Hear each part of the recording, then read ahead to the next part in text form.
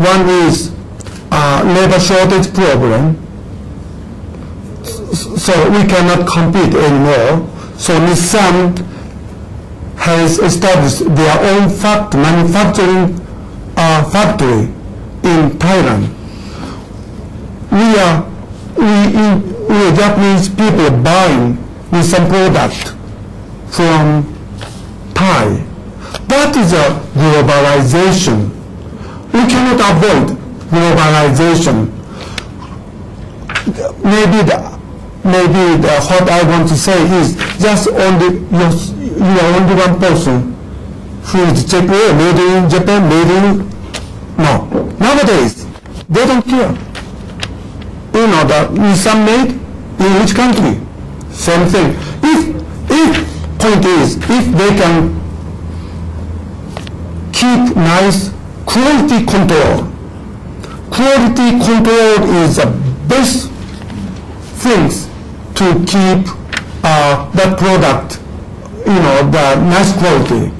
That's why made in China Toyota we're enjoying, made in Korea Hyundai, made in Korea Hyundai, made in India.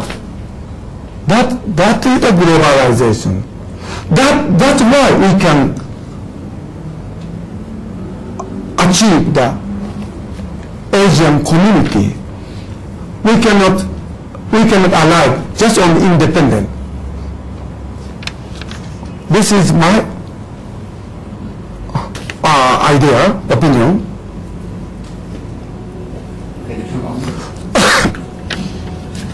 Excuse me. Yeah.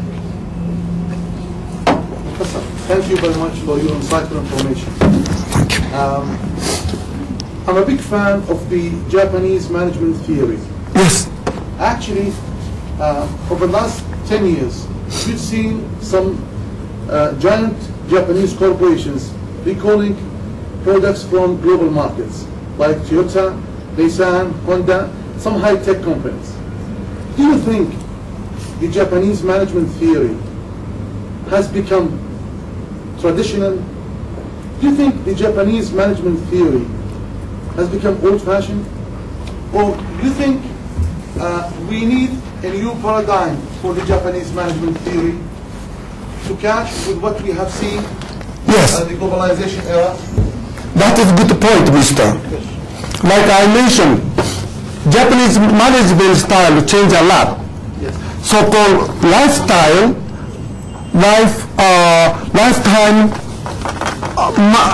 management is gone, and of course you know this one.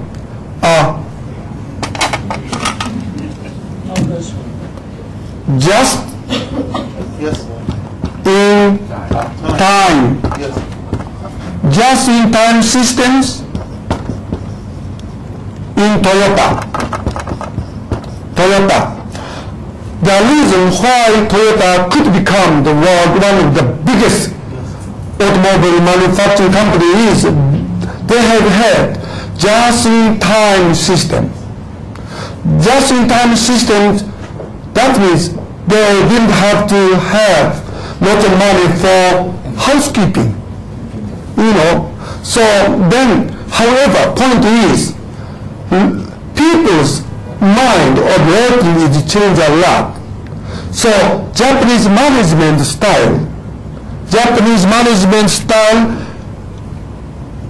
has been going away, I have to say, since 1990. The peak of Japanese economy was in the 1990s. Then like this. This is 1990. Then before that, Japanese management style had worked quite well. But after here, no. Like I mentioned, large differences among peoples and lots of ideas for young peoples has been changing. Maybe Americanized, Jordanianized anyway. So also Toyota, it looks very difficult for even Toyota to keep just-in-time systems. So of course, as long as they cannot keep this just-in-time system in Toyota manufacturing companies, I'm sure they cannot compete with some other automobile company. That's why they have to go to China. They have to go to England. They have to go to America. In America, who like to have just-in-time system in America? Who like to have just-in-time system in England? They don't care.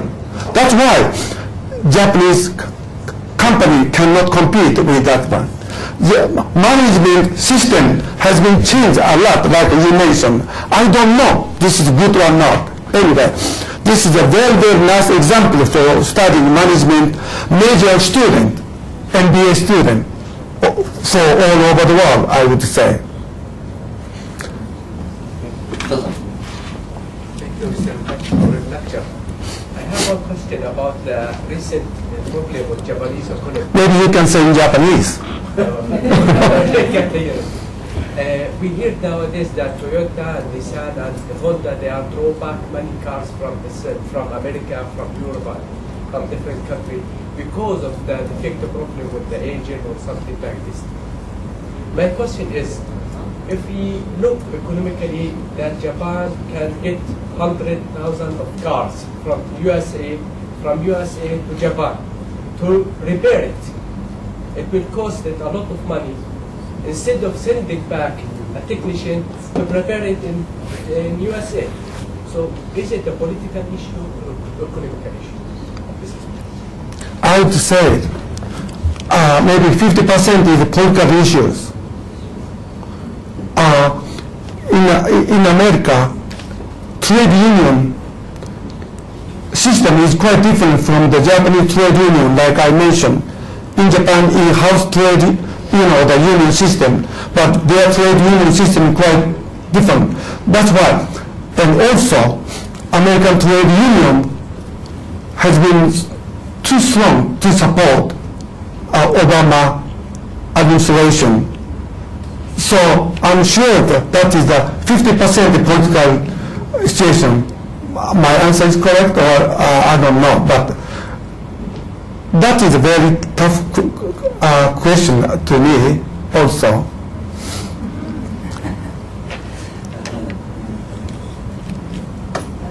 Thank you for your enlightening lecture. I wanted to ask something more about the relationship between Japan and Jordan, since we have an almost background that is close to the cultural side. Would it be worth to invest in both countries, interlinking the labor that both countries have, and yet at some point are lacking? Like Japan has the expertise, Jordan has the labor, the force, because we have a high percentage of unemployment with well-educated people. Would this, if the future economists had recommended it to the politicians and people in power, would enhance both countries' economy in a way that would save them from the next crisis?